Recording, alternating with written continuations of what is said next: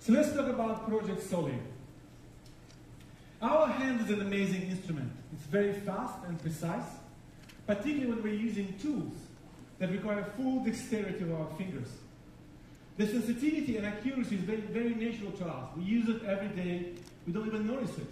But we're still not able to capture this sensitivity in our user interfaces, which are still quite clunky. There are many reasons why fingers, and using fingers for manipulation is superior. For example, if you measure the bandwidth from the cortex to the tip of your fingers, it's 20 times the bandwidth to the elbow. So what if we can capture this power of fingers, this powerful capabilities of hand and fingers, and use for user interaction? What kind of interfaces can we build for wearables or other devices? And I've been asking these questions for a long time. Now, one approach is to give everybody a tool. Give everybody a pen and go with that. Not scalable. What we propose instead is that you use your hand motion vocabulary, a familiar hand motions you already learned from tools you're using every day for the interaction.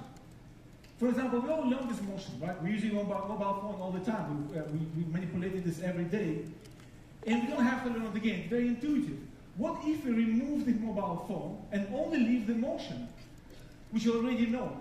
And then this motion, decoupled from the physical device, decoupled from the mobile phone, can be used to control other devices and becomes more generic input modality for everything else. It doesn't have to be only virtual touchpad. There's a multiple motions. There's a broad vocabulary of motions which can be created by your hand. Your hand can become a variety of controls, such as virtual dial, a slider, or anything else. So note how haptic feedback came naturally, because your hand provides you haptic feedback while you're using it. So these are very powerful physical metaphors, which we're already aware of, and they can form interaction vocabulary. They can be applied to multiple contexts of use for multiple devices. For example, you can use, your virtual touchpad to control the map on the watch, or you can make a virtual dial to control your radio and volume of radios across multiple stations. Multiple things you can do. So what we propose is your hand can be complete, self-contained interface control. Always in view, intuitive, easy to use, and very, very ergonomic.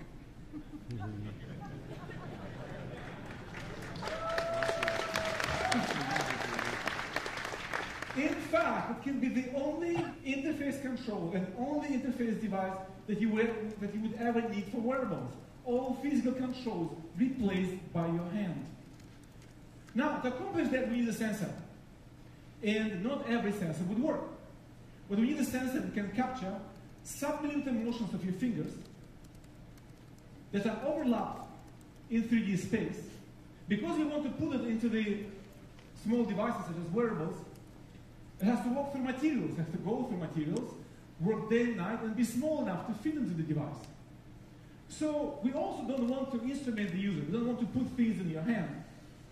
So we have to go, so we looked at the electromagnetic spectrum, like the entire one, and still couldn't find anything appropriate. Capacitive sensing is very nice, but it cannot track 3D.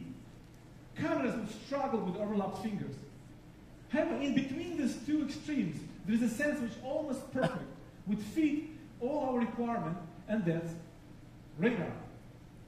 The radar can do almost all of that. All of the things I talked about, fast, precise, can work through materials, all of that, except for one thing, doesn't fit in the watch. And I have to make it smaller, otherwise it's not going to be wearable. So, and that's kind of hard. So we didn't have to start with a dish, thankfully. This is our first prototype about this size on a table. And then over the course of time, we worked with our partners and industrial collaborators to go through many prototypes like that. And today we have our first gesture radar that is small enough to fit into the wearable. Here it is.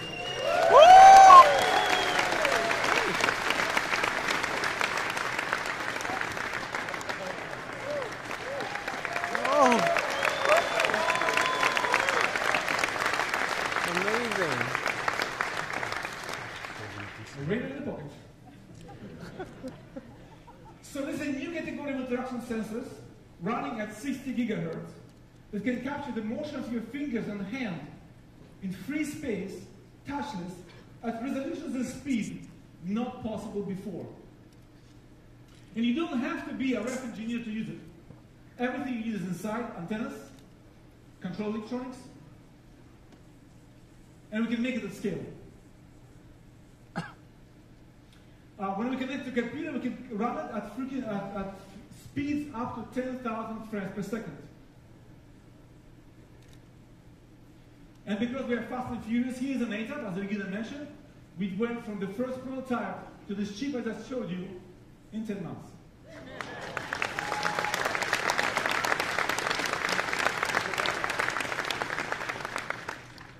So it's not only hardware that matters. The real essence of the radar, the richness of it, is in the signal. So originally we think about radar as something like an echo.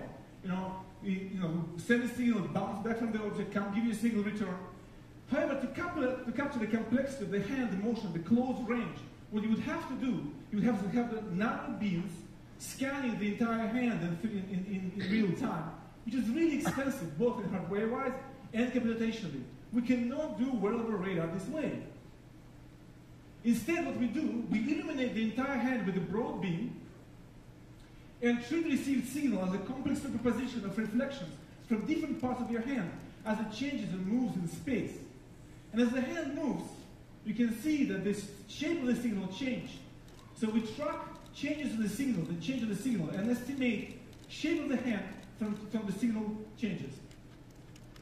And now to explain how it works, I would like to invite on the stage Jamie Lee, our lead research engineer and radar expert.